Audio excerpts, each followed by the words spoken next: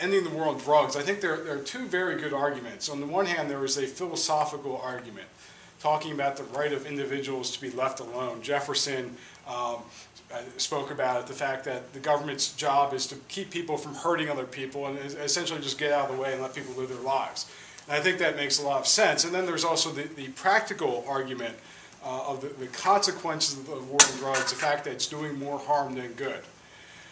Addressing the first argument about the principle, which I think is important. We should always start with our principles and then work from there. The principle is that we should have liberty, and I think the name of this group is great, Campaign for Liberty. And I think if you were to go out and speak to people, particularly maybe say around the 4th of July, you go out to, or Defenders Day, and you go out to Fort McHenry, and you say to the average American, you know, what's great about this country? And they would say, well, we have freedom and we have liberty. And when you start asking them the details on that and what that really means, sometimes you don't get the best answers. I think sometimes people, let's say on the right, they see liberty as maybe the right to own a gun, which, you know, fair enough, the right to educate your children the way you want to educate your children and pass on your values. And I think one could reasonably say that's, you know, fair enough at least. And before I go on, if I get off on the other issues besides drugs, I really am speaking in my personal capacity because I think it's important to say that law enforcement against prohibition members have a wide degree of political views, and we're not a Republican, a Democratic, or libertarian organization. We're I think it's fair to say, all partisan. All people of all political stripes are welcome. But I think when we speak about liberty, I think you could say that you know, people on the left, they might speak about being left alone by the government, not having religion forced on them. And speaking myself personally, I think I'd say, all right, fair enough. But very often when people say they believe in liberty, they don't believe in liberty for you to do things that they really disapprove of, things that make them uncomfortable, things that might seem dangerous. Because then, you know, they start saying, well, that shouldn't be allowed. We need a law on that. We need to ban that. And, you know, I think it's fair to say that I think most people on the right-left divide really don't understand liberty. They don't understand that you have a right to be left alone. And I apply that in drug policy as much as any other, as much as anything else. That people have a right to essentially captain their own ship. And that people will make bad decisions. And I don't stand here pretending that people aren't going to make, that people don't, and people aren't going to continue to make bad decisions with drug use. But the question is, do people have a right to make bad decisions or not? I think there is a very good acid test when talking with people and you're asking them if they believe in liberty, is to ask them about the drug war. Because, you know, ultimately, you know, that's really what it comes down to is your relationship with yourself. In other words, your right to live your life and to consume substances in the privacy of your own home. And I think there's a very strong philosophical argument that, you know, if you're not hurting anyone, it may not be the best choice, and maybe we should have treatment available for people who want treatment, but we shouldn't be forcing people to live their lives in a way that they don't necessarily want to live them, provided they are not harming others. But people have a gut reaction with drugs. They assume that if you are for legalizing drugs, that you must think drug use is great, that you want to legalize drugs because you want to go out and use drugs, and nonsense like that. I think we have moved the debate a lot in recent years where people are waking up and seeing the problems with the war on drugs and the fact that it really is an infringement upon liberty. So I think it's worth looking at it from that perspective. And I think that's something that anyone, even without experience in the criminal justice system and seeing the problems of the war on drugs, even if you don't understand the problems that the war on drugs creates, you can at least in a sort of philosophical and theoretical level appreciate the argument in favor of liberty, that essentially you have a right to be left alone. I want to just tell you a little bit about myself and about my experiences in law enforcement. I live in Annapolis now, but I'm from the Baltimore County area. I grew up in Parkville and Perry Hall. I went to Loyola High School in Towson. When I went to Loyola College up in Baltimore City. When I was in college, I was trying to think, what am I going to do with my life? And to be honest, I could probably tell you I knew I wanted to be a lawyer, and I always wanted to be a lawyer, but that's not true. In fact, I really didn't want to be a lawyer. I wasn't sure what I wanted to do, but I needed to find something to do after college, and well, law school was there, and that seemed like a good alternative to working. So I said, all right, I'll go to law school. So that's how I essentially got into the legal field. And it was something I was interested in an academic way. I was a history major, and law and history, I think, go hand in hand in many ways. So when I was in law school, I still wasn't quite sure what I wanted to do with my life. And still not quite sure now either. But you know, when I was in law school, I probably, if you had said, you know, Bill, do you want to become a criminal lawyer? I probably would have said, no, I'm really more interested in business law or torts or contract law. That's really kind of what I was more interested in. And if you said, Bill, do you want to be a prosecutor? I would have said, no, definitely not. I don't want to be a prosecutor. But I just really didn't have a great, you know, fire in the belly to put people in jail. That's not how I saw myself. That's not not something I really want to grow up. You know, so I know people who say, I've wanted to be a prosecutor ever since I was a little kid. And I found that kind of depressing.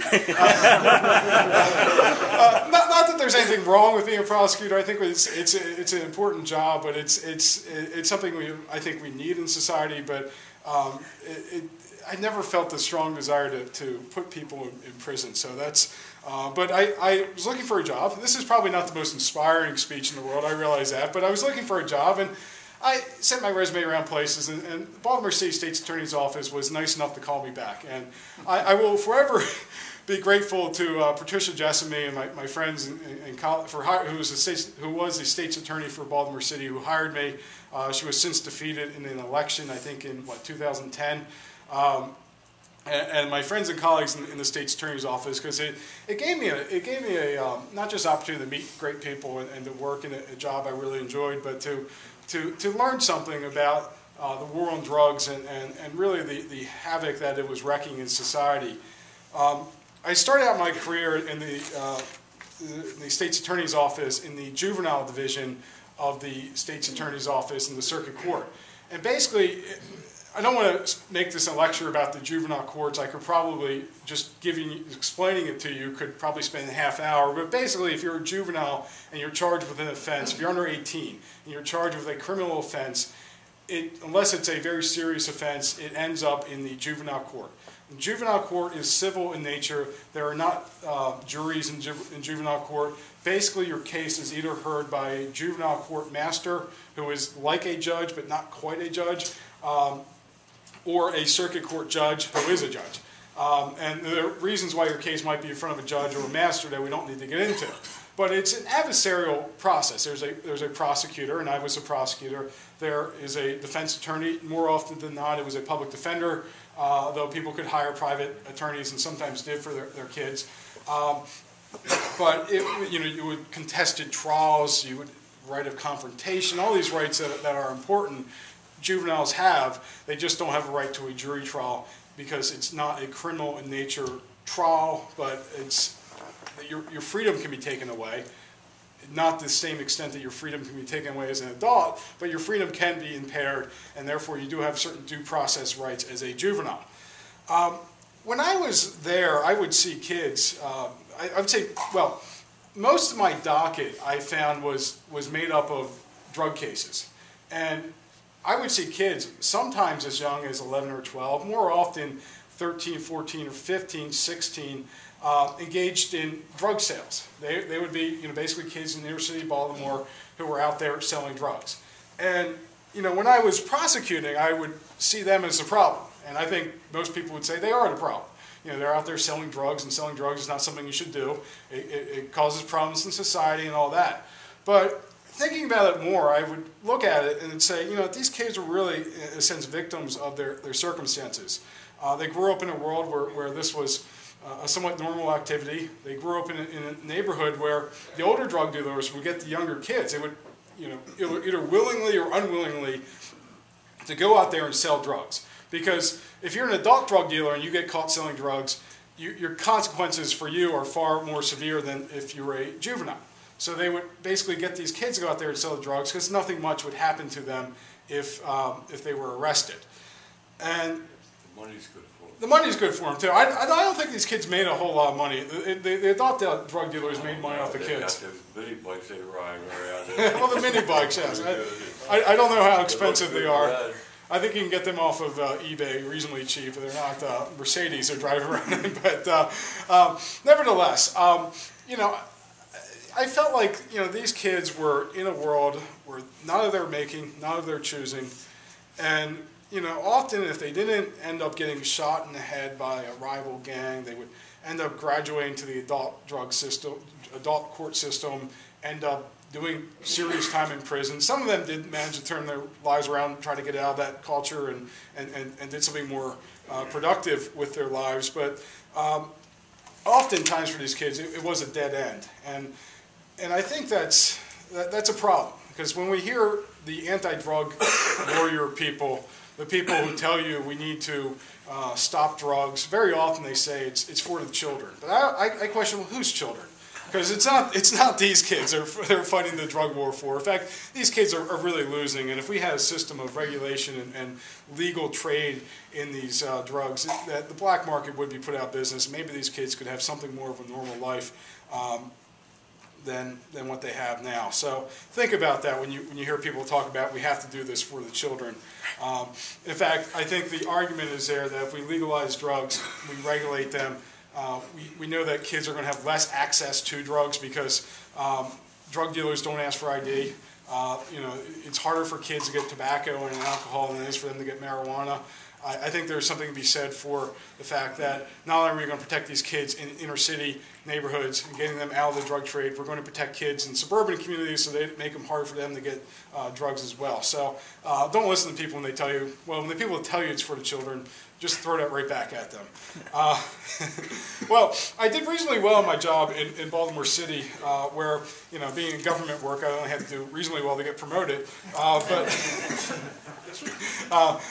And soon enough, I was promoted. I'm dropping pens here. If I just move this around a little bit, to the misdemeanor jury trial division of the circuit court. Now, again, I don't want to spend all night explaining the details of the circuit court system to you, but basically what that meant was, if you're charged with most offenses in Maryland, if you're charged with a misdemeanor offense, let's say that, or some felonies, your case ends up or starts up in the district court. The district court is the lower level trial court. In the district court, your case is decided by a judge. You don't have a jury trial in the district court. But if you want to, if your offense carries more than 90 days, you can have an automatic right to have a jury trial. So you can say, yes, I'd like a jury trial, I'd like to go to the circuit court. If your offense carries less than 90 days and you're found guilty by the judge, you can appeal your case and you can have a jury trial in the circuit court. So a lot of district court cases ended up in the circuit court. A lot of people were asking for jury trials in Baltimore City. Not because they necessarily wanted a jury trial, but because they knew they could get a better result with a plea in the circuit court. I think sometimes, well, I could speculate as to the reasons, but it seemed to be that people got better results, better plea offers in the circuit court. I think one of the reasons is if everyone kind of gets together in the district court and says, gee, we'd like to have a jury trial, and the circuit court gets overrun of these jury trial prayers, they start saying, we can't try all these cases, we got to start making better plea offers for people. So when I was doing this work, I would very often get a caseload of 30, 40 cases I would have to prepare for the next day, not knowing who was really serious about wanting a jury trial and who just would take a better plea offer. So it was actually a fairly stressful job, but it was a lot of fun because you had to be on your toes about it. I found that the bulk of my docket was taken up with drug cases. And there were two types of drug cases. There were the misdemeanor drug cases. There was this was back in 2005 when I think it was then Mayor O'Malley was having the police basically round up everyone. So they would find, everyone walking down the street, search them, and, find drugs on them and arrest them. Obviously there are problems with that. That's not a good way to police. And I think there have been some changes since then. But I would get tons of cases where just people who had a drug addiction who were arrested, taken into custody, and more often than not, they end up with a time-served sentence anyway. Sometimes if they were on probation, there could be more serious consequences for them. But it was kind of a catch-and-release scheme for the most part. The people who were caught and released never really got any help. The people who were caught and put in jail never got really any help either. So I didn't think either way it was really doing anyone any good. The other type of case that we saw in Baltimore City, which I don't know how common this is elsewhere, but in Baltimore, they had so many drug distribution cases, they would charge many of the drug distribution cases as attempted distribution. Well, the reason that's relevant, even though it carries the same penalty, attempted distribution is a misdemeanor. So the case would start up in the district court, and it was basically kind of a way to ease the caseload. And it does make you wonder that if you have so many drug distribution cases in Baltimore, that you have to start charging felony distribution cases as misdemeanor distribution cases just to cut down on the caseload, because the felony courts couldn't handle that level of cases. What is really being accomplished? And of course, not much. But it was a good experience to see firsthand the types of problems that people had. I didn't grow up in inner city Baltimore. I was aware of the war on drugs and the problems that people had, but seeing firsthand the problems that were created by the war on drugs and the problems that people had, and seeing how their lives were, it was really kind of an eye-opening experience for me, and got me thinking that this drug war is a bad idea, and I need to speak out more against it. My education continued being promoted once more in the state's attorney's office to the felony trial division, where I was handling robberies, stabbings, some shootings, and a lot of burglary cases. And what I found in a lot of burglary cases, pretty much every burglary case, and a good amount of the robbery cases, and I think some people don't understand the difference between burglary and robbery. Burglary is when you go on someone's property, usually a house or a store or something like that. Robbery is when a person comes up to you in force or the threat of force tries to take your property. And I would see a lot of these cases where the people had rather serious drug addictions, usually the heroin, sometimes the cocaine. And of course, I'm of two minds of this. I mean, you can't tolerate people going into people's houses, taking their property. You can't tolerate people putting a gun in someone's face and taking their stuff. That's wrong. Those people need to be punished for doing that. On the other hand, I did feel like there was a benefit to, instead of just long-term incarceration for people, of perhaps getting into treatment when it was appropriate, when the record was not that terrible, when there was perhaps some mitigating circumstances, that just not throwing away throwing the book at someone, throwing them in jail and throwing away the key was not always the best solution. Sometimes it was. I mean, if you have someone who is a predator who takes advantage of weaker people in society, I think it's certainly right and just that you would want to prosecute that person and have that person, serve some time. But I think it's also, and I felt then that it was worth trying to get people into treatment when that would work. The other aspect of that was, I started thinking more and more about whether or not a heroin prescription plan or something like that might work. And I have seen methadone treatment work with a lot of people who are heroin addicts. And methadone is basically a synthetic heroin, and it's not the best solution. It's not a great solution to get people off of one drug and put them on another drug. But when I see people able to live their lives and not commit new offenses to support their habit, it seems to make a lot of sense. And I think a heroin prescription plan, perhaps funded by a private charity or the government or someone, might make more sense than a prohibition scheme, which is essentially not working. I see this very often, where you get someone who, drug addicts are not these people who are living, under a bridge somewhere. They're not, they're not trolls. Okay, they're people just like you or me. And I've seen people who are, they get injured, they get hurt, they maybe have dental surgery, they start getting addicted to painkillers. The doctor cuts them off the painkillers. They start buying the painkillers on the street. Maybe they switch to heroin. They start selling their own belongings to support their habits. They start stealing from their family members to support their habits. And next thing you know, they're breaking into someone's house. And it becomes a cycle that, sometimes you can't do anything about it. But the prohibition of drugs and not being able to deal with drugs in a more rational and reasonable way, consistent with human freedom, I know is making the problem worse. And it's also making the problem worse because a lot of times these people will die of overdoses. When they buy drugs on the street, they don't know what they're getting. They don't know what the purity of it is. I think if we, the other thing I think, and I don't know if there's any science to this, but I really believe that one of the problems is once a person becomes addicted to, let's say, heroin, he or she is treated by society as an outcast. And I think once a person becomes alienated from society, he or she loses less of an interest in society and feels apart from it and doesn't feel as bad about trespassing against society.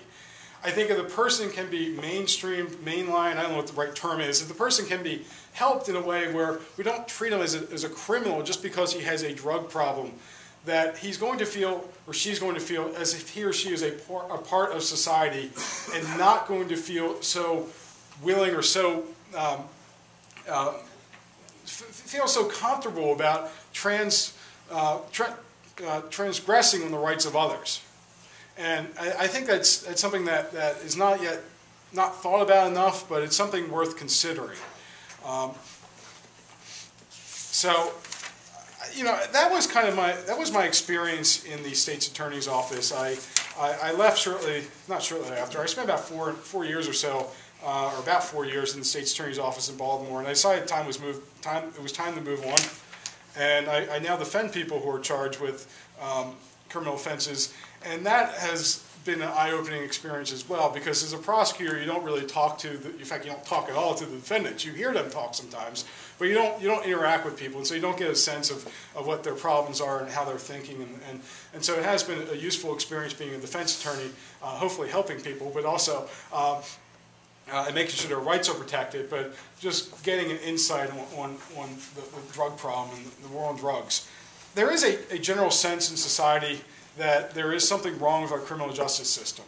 And I see it all the time when I read the newspaper and I read the letters to the editor, and the common thread seems to be that, you know, we're just letting people off. We're not putting anyone in jail, and that we just need to lock more people up. Well, I understand that way of thinking, and I'm not saying it's completely illegitimate, but it is worth considering that we are the #1 incarcerator of people in the world. We incarcerate not only more people than any other country, but a higher percentage of our population is in prison than any other people. So I think it's worth thinking, are there other ways of dealing with criminal justice problems, particularly the war on drugs? And that's what I'm here to talk about, not necessarily other criminal justice reforms. But in the war on drugs, I think there is another way of thinking about it. And it is, as I indicated, ending the war on drugs, legalizing and regulating drugs. I think it would cut down, it would cut down crime, not just, you know, the cases where people are charged with possession and distribution, but it would actually make it easier to get people into treatment, and I think it would cut down other crimes like burglaries, people trying to feed their habit, robberies, etc. So while I agree with people that there are serious problems with our criminal justice system, the answer is not just to pass more laws and lock more people up and, you know, really fight the drug war. I hear this sometimes from people say, yeah, we really got to fight the drug war like they do in China, like they do in Singapore. I'm like, really, do you want to live in a world like that? I don't. You know, I'd like to live in a free society, not some, you know, totalitarian society where the government controls every aspect of my life. Where I think in Singapore they actually subject the citizens to random drug tests. You know, I don't want to do that. You know, sorry, I'll take a pass if that's the choice between. But you know, people are afraid when you speak about drugs, and we've been so conditioned to think that, you know, this is the way it is, and this is the way it always should be. And it's worth considering the facts. I mean, statistics are a dangerous game. But I did see a statistic, and Leap has a citation for it, that in 1914, something about under 2%, before we had any federal drug laws, about less than 2% of the population you could consider addicts, people who were addicted to drugs. 1970s, when they started the whole war on drugs, it was under 2% who were addicted to, you know, hardcore addicts to drugs. You know what the percentage is today? It's under 2%. So billions of dollars spent, countless lives ruined, and have we really in any way cut down the amount of drug use out there? And the answer appears to be no. People have this idea that if we legalize drugs, that, you know, everyone's going to go out and start injecting heroin and smoking crack. Everyone's going to start taking PCP. Your airline pilot's going to be, you know, shooting up when he's flying your plane. Planes are going to crash out of the sky. The school bus driver's going to drive off the cliff, kill everyone. Everyone's going to be zombies. And you know, questions: is that reasonable? Is that how you would? How are we doing on time? Are we okay? Let's get into question. Okay. Well, let me just, you know, I will. I wasn't sure how long I was going to talk, but I want to just end with this. The world is not going to end. And I think we have to step back and think that before 1914, we didn't have federal drug laws.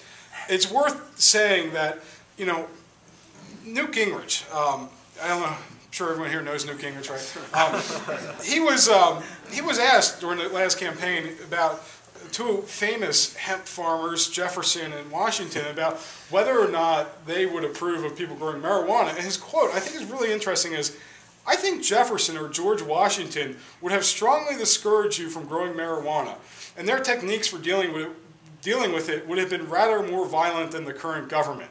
Well, you know, it's hard to imagine that guy is a history professor, a smart guy, doesn't know better. Now, I think he does. And why does he say that? Because people will believe him. It's the craziest thing in the world. People are terrified of drugs, and it's worth opening up the discussion and thinking about it and having those discussions. What can be done? I think it's worth, you know, when you go and you speak to, go to town hall meetings when your local representatives are there and you agree with me on this issue, raise the issue. Because if your politicians actually think that the people are changing their mind on this, they're going to change. And because politicians are essentially, you know, cowards. I mean, some aren't, but most are. And they're going to do what they think the public, you know, wants. And so if they think, you know, people are changing their mind on this drug issue, I can't fear-monger on this issue anymore, maybe I have to change my thinking on this, it's going to work. And I think also just getting involved with law enforcement against prohibition, you can join as a supporting member, and just talking about it with your friends and your family, and just raising the issue. Look, I don't smoke you know, crack or marijuana, but I feel strongly about this drug issue. I think it's a personal freedom issue. And I'll just end on this. If you can't, you know, think about it. If you can't grow a plant in your garden, if you in the privacy of your own home can't consume a substance without harming someone else,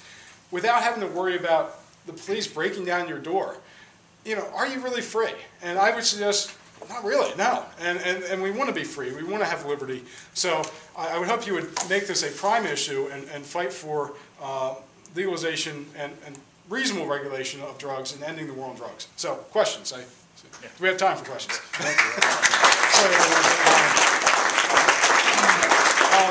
Yes, sir. Very good.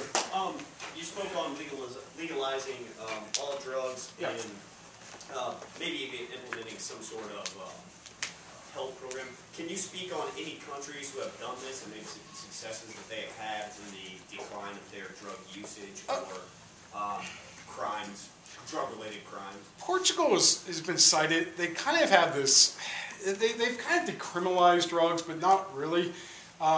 They don't, if they happen to catch you with a small amount of drugs, well, most of the time they'll leave you alone, but they happen to get you in the system. They kind of nag you into getting into treatment and not, you know, but they don't throw you in jail. And we're not going to throw you in jail for using drugs. And drug use in Portugal is actually going down. Not much. I mean, statistically, you know, it's maybe statistically insignificant, but it's worth saying when the authorities said, you know what, we're not going to throw everyone in jail for using drugs, that drug use didn't just skyrocket. Because most people, I think, are rational, reasonable actors.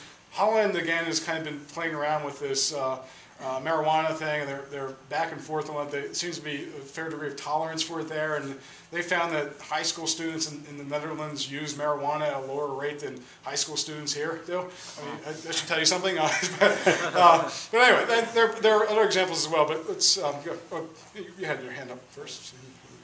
You say that if you legalize it, the black market will dry up. Yeah. I'm assuming that if you were to legalize it, there would be like a minimum age, like 18 or 21 or whatever. Yeah. At least for marijuana, wouldn't there still be a black market for those underage?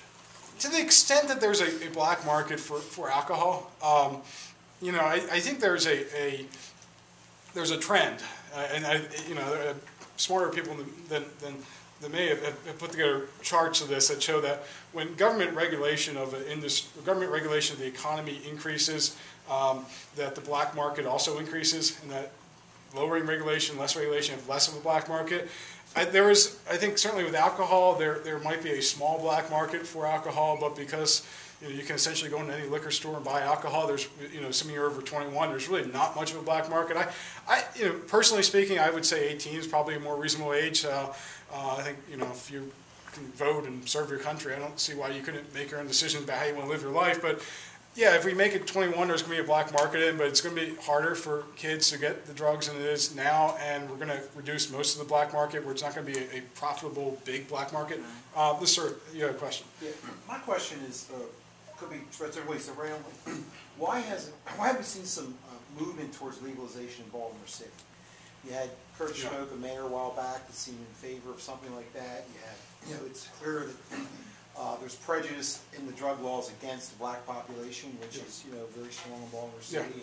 And I'm curious if you have any quantitative information about what people actually think in Baltimore City. My guess is you get more than half would say it shouldn't be illegal. Yeah, that was my experience. I didn't find you got all sorts of different people. I mean, the drug dealers are probably kind of happy in a way, the way it is. They're doing okay. Assuming they don't go to prison, they're doing okay. They have to get real jobs if they legalize. You do have the kind of community activists who may not put, well, I don't want to say too much thought. Their thought process is different than mine, who say, oh, we got to clean up this neighborhood, get drugs out of here. And I understand that, because it's not good when you have drug dealers in your neighborhood. I kind of sympathetic with that.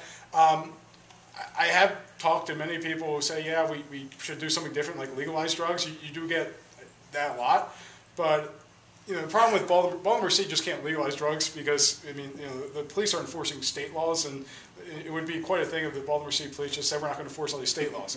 So we do need statewide and national and even international change, but it would be useful.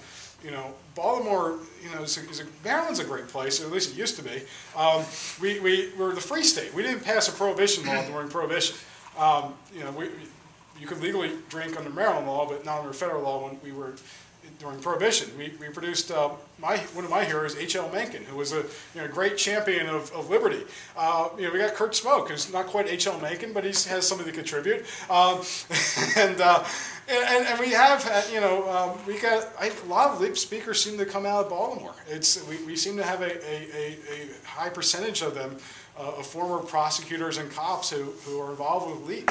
And so there is some reason to hope. It just hasn't materialized in a way that would produce a meaningful change yet. I don't know who to choose. How about that gentleman? All right, here we go with that. Thank you. How about government contractors who sell the various governments these new militarized police vehicles, surveillance equipment, and all that kind of stuff? Yeah. Private prisons. So you have people who have vested interest to go to hire lobbyists and promote these laws because they make a lot of money. Yeah. I mean, it seems to be the case, generally speaking, that if there's a special interest and they're focused, they can get a lot more achieved than the public, even if they disagree, that they're unfocused. So it is worth saying, look, as individuals, we're going to get involved in groups that believe in drug reform, because these people do have a vested interest in keeping the system the way it is and escalating the war on drugs. And it's, I'm not going to say everyone involved in the war on drugs is doing it because they want to benefit from it financially, but I think a lot of people do. And a lot of people support it for that reason. So it is worth getting involved in special interest groups such as LEAP. And there are other good drug reform organizations out there as well, and making your voice heard. So, politicians know that, people out there care about this and sort of offset that, especially serve. Yes, go ahead. Do you think the federal government would want the interference in the black market drug trade since they grab so much of that money? And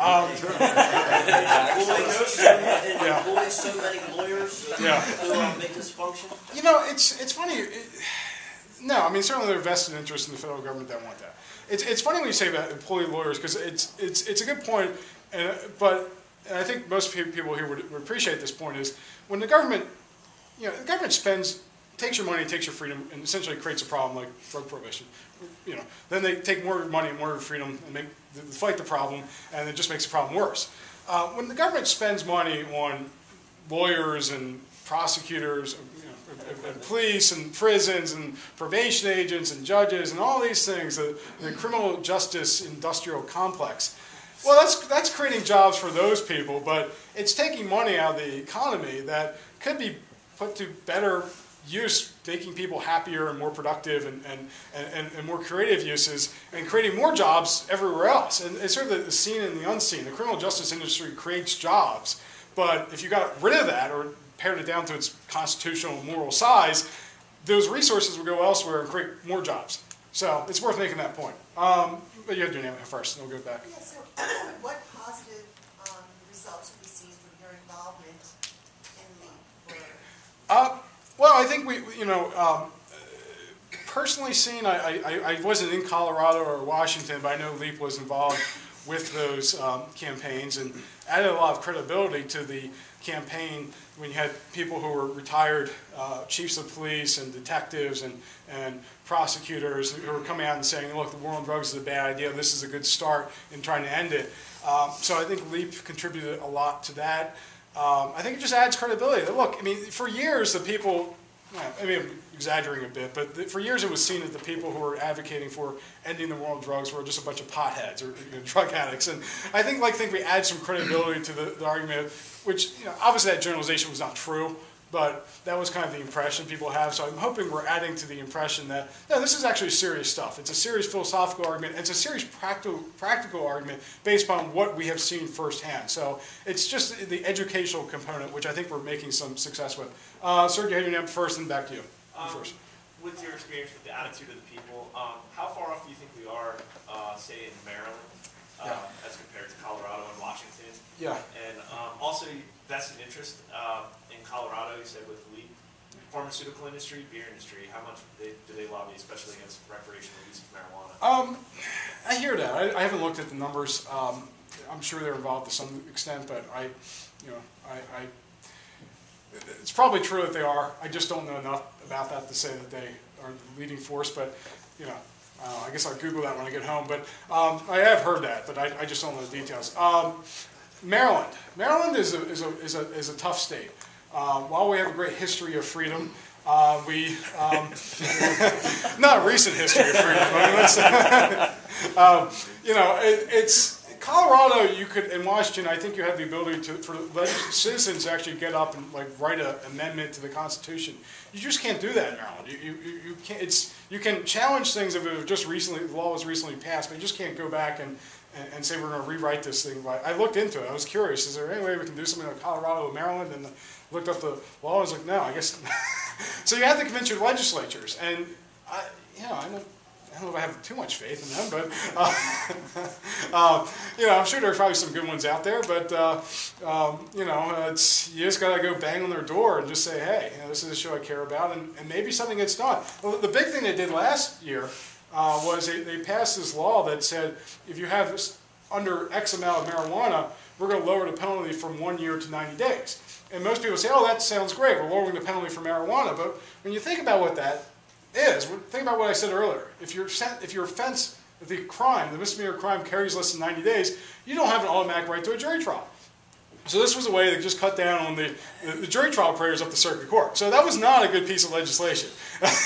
That basically made it easier for a district, if you're into marijuana, which not encouraging, but if you're into marijuana, it made it easier for a district court judge to throw you in jail for 3 months, and you can file your appeal bond, and you can file your appeal, and if you sit in an appeal bond, you can post, you can file your habeas, but it makes it easier for the court to put you in jail. So, that was our big reform last year. So, that gentleman back there first. In your time as a prosecutor, did you ever engage in some kind of nullification to just kind of help people that would have otherwise been criminals? Consequences, that kind of stuff? As a prosecutor, it was not appropriate for me to nullify, but certainly I had discretion in terms of who I would prosecute. And I mean, when you have a volume of cases that you have in Baltimore, you're certainly allowed to use a fair amount of discretion. And if someone didn't have a horrendous record, and I wasn't necessarily trying to put them in jail or even get a conviction, unless it seemed appropriate. And you kind of made those decisions on an individual basis.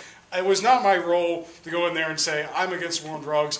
And I don't know if I completely formed my views to the intensity or to the level I have now. So I didn't see it as my view to go in there and get people off the drug charges. That would have been inappropriate, and I would not have been doing my job. I used my discretion in a way I thought was fair.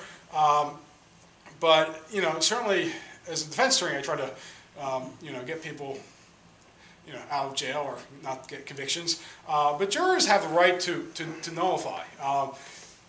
You're not supposed to argue that to a jury. In fact, you really are not allowed to. It's one right we're not allowed to tell you about, basically.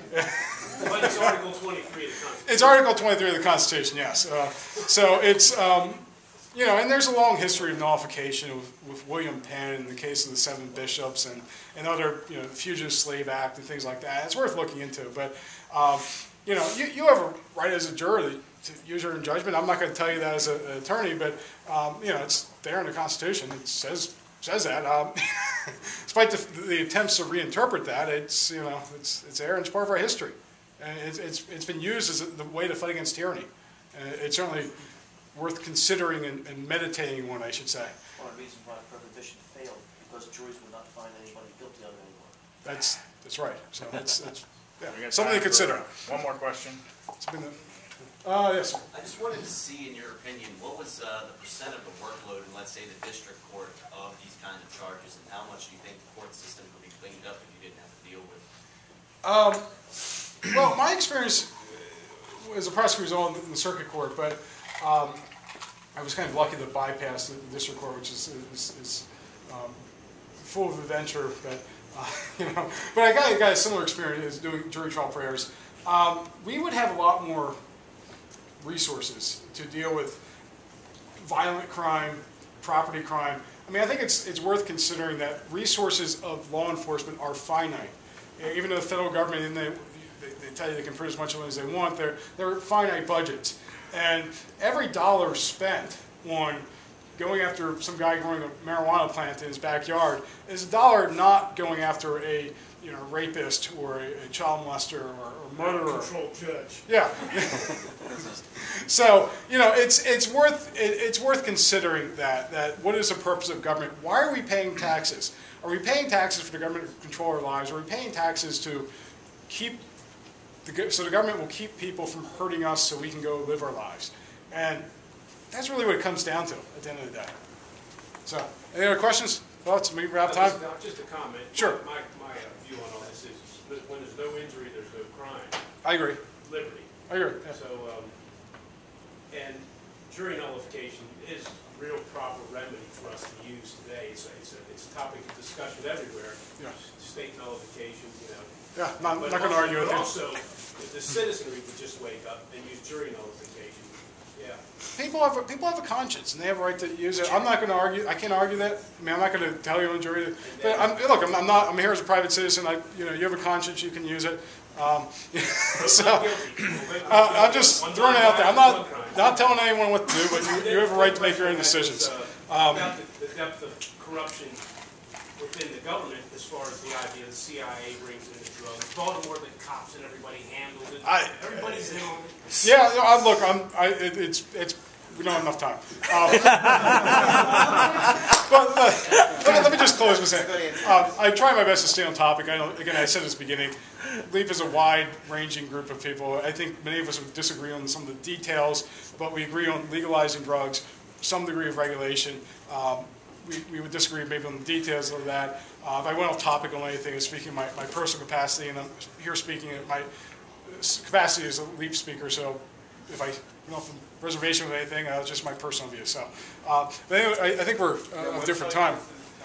Leap.cc is our website, and it's leap.cc, and they're also on Facebook. If you just Google LEAP, you'll find it if you get the address. So I'll take questions afterwards, but I think we're stuck for time, aren't we? Yeah. Okay. Sorry. Appreciate it.